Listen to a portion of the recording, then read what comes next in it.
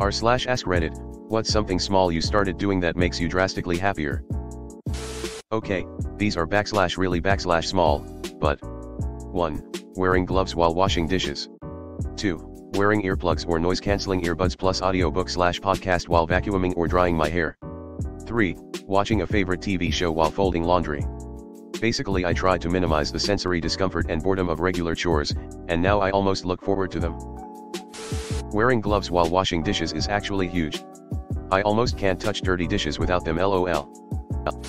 Undressing the moment I get home from work, swapping that piece of shit uniform to comfy soft clothes legit makes me chill out and smile just to think about it.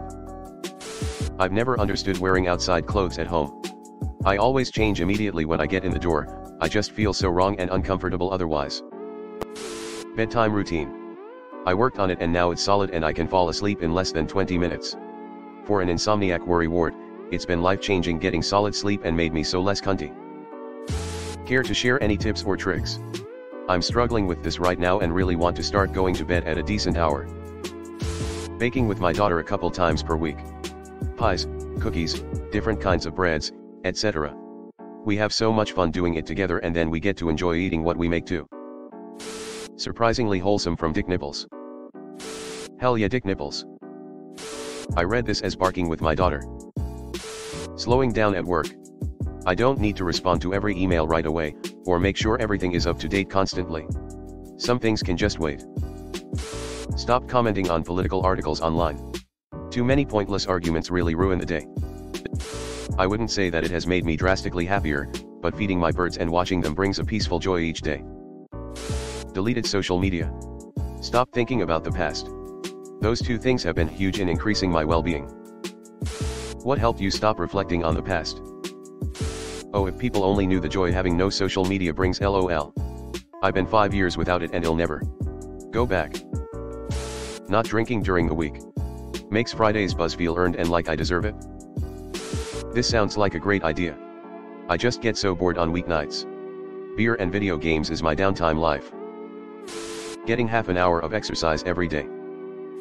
How do you motivate yourself to do it every day? Agree on this one. Bingo. This. Good call. Plus, I am privileged to work from home and so I always feel like I gotta jump on an instant message right away so people know that I'm actively working and can acknowledge them. But slowing down and taking time is the way to go. Wipe my counters and put away the dishes every night no matter how tired I am. The energy boost from getting up to see a neat kitchen is not to be underestimated. Yep, doing this definitely helped during my workday/feeling less stressed. I work from home, it's so nice to throw dishes straight in the dishwasher rather than end my workday with a sink full of dishes. I found a friend who is interested in the same things I am, who is intelligent and open-minded at my age. This is quite an accomplishment. We go to lunch once a week, usually spend about 2 to 2.5 hours just talking about the things we love, sharing ideas, no politics, no gossip. I am immensely better, a different person you could say. God, I need this. Priceless gift you have right there. Cherish these moments, sir. Choosing to focus on positive aspects of my marriage. Learning to communicate without getting angry or overwhelmed. Cutting out toxic family from my life. Hanging out with my dad once a month to reconnect and strengthen our bond. Forgiving myself for abusing my body with food so I can become healthier. Learning that I can improve my life daily with small habits. Reading books before going to sleep instead of watching TV. I'm reading The Count of Monte Cristo. If the dense reading doesn't send me to sleep, then actually dropping it on my face will definitely knock me out. I trying it too. Realizing the difference between when I actually screwed up and when someone is taking their frustrations out on me, and then asking what's actually wrong. BC, this isn't a proportional response to the issue.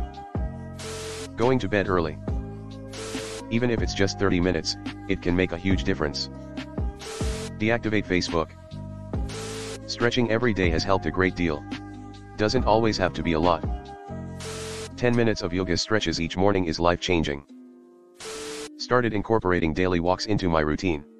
It might sound small, but the fresh air and movement have done wonders for my mood.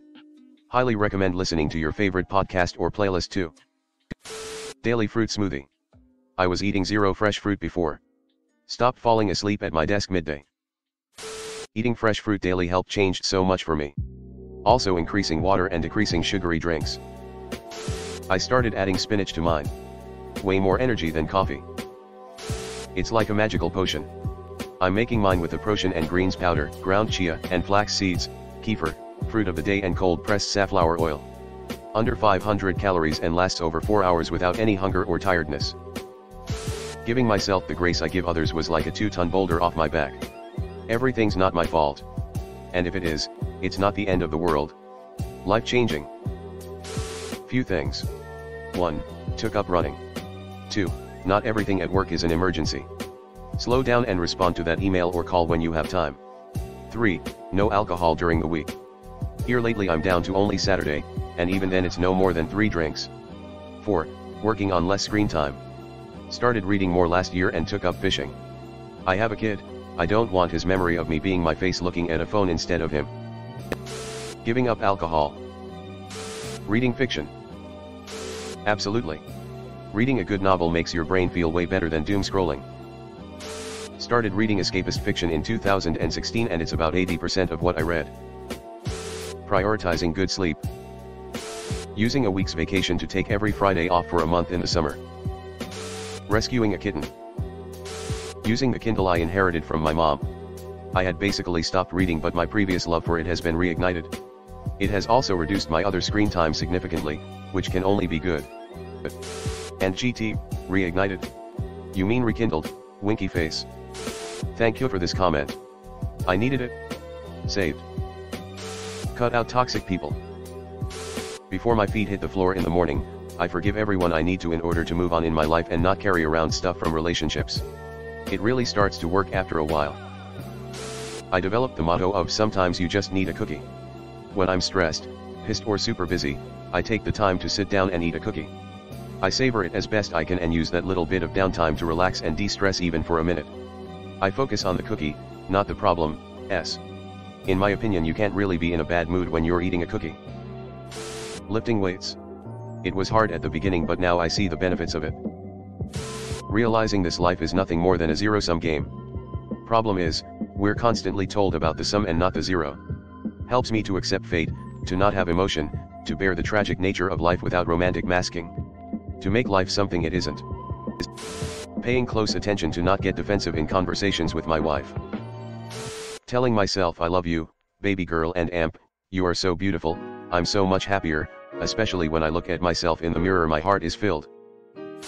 This is very true. The day I stopped searching for imperfections in the mirror but chose to appreciate what I saw, I became way happier with my body. Paired with positive self-talk I'm just kinder to myself. Aw, this is cute. Reading and audiobooks and quitting alcohol. Wow, that's like a superpower to me. Stopping caring what others think of me. How? For someone who doesn't give a lot of fucks a lot of the time, I for some reason give a lot of fucks all at the same time. LOL. Any tips on how you stop caring? The rational side of me knows why I shouldn't care, but for some reason it just can't break it. What other people think of me is none of my business. Going for walks. Drastically happier is probably an overstatement, but it has helped. There's a lot of criticism about the go for a walk advice, but it literally fucking works. Doesn't work miracles, sure, but when you have bad mental health it's invaluable for helping clear your head. Hello everyone. Thanks for sticking to the end of this video. I really appreciate it. I just wanted to humbly ask you to subscribe to the channel. According to my statistics, 100% of my viewers in the past 28 days are not subscribed. I have always wanted this channel to reach 1000 subscribers, and if you want to support and be a part of that, subscribe. It's free and it's an awesome way to support the channel. Thanks again, Reddit glitch out.